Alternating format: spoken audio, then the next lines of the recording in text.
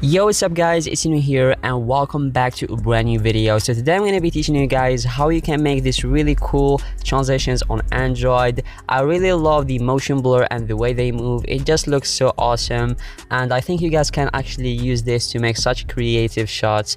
And the reason why I'm making this video is because you guys thought that I switched to PC in order to make this transition, but no, I still use KineMaster to make this type of edits. So yeah, without being said, let's get going on this video.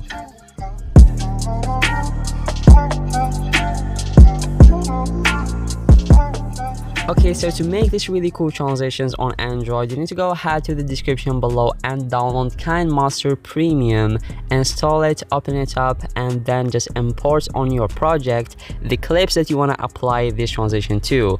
Between two clips, you will find this button, which is the transition button. If we press on it, you will be presented with all of the transitions that you can actually apply. Now, I have these two transitions that I installed, which is the speed turn and the acceleration, and by default KineMaster doesn't give you these transitions. You need to go ahead and install them from the KineMaster Assist store.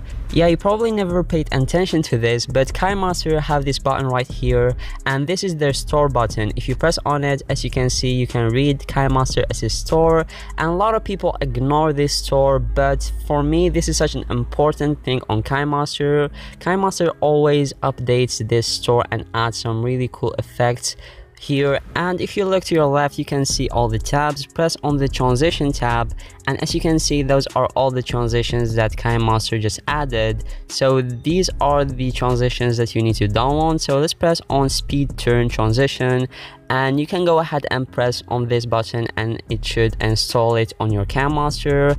And as you can see right over here, I already had it installed, and do the same thing for the acceleration. And as you can see, I also installed this before, so I don't have to do it again. So once you install them, go ahead and exit from the store and then go back to the transition button, and then you should find the new transitions, starting up by the speed turn. As you can see, there is a few right over here. You can play with the timer and just basically go through them, and you can just analyze them and see what actually works for your footage.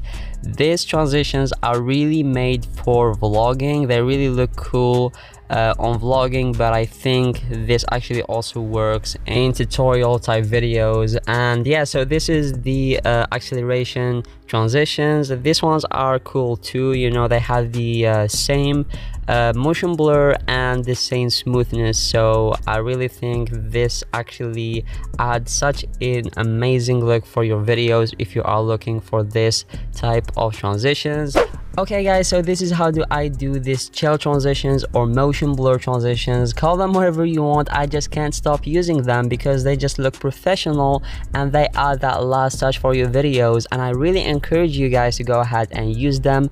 Try them out. You will definitely fall in love with them just like I did. So yeah, thank you guys so much for watching this video. If you learned something from this video, go ahead and leave a like down below.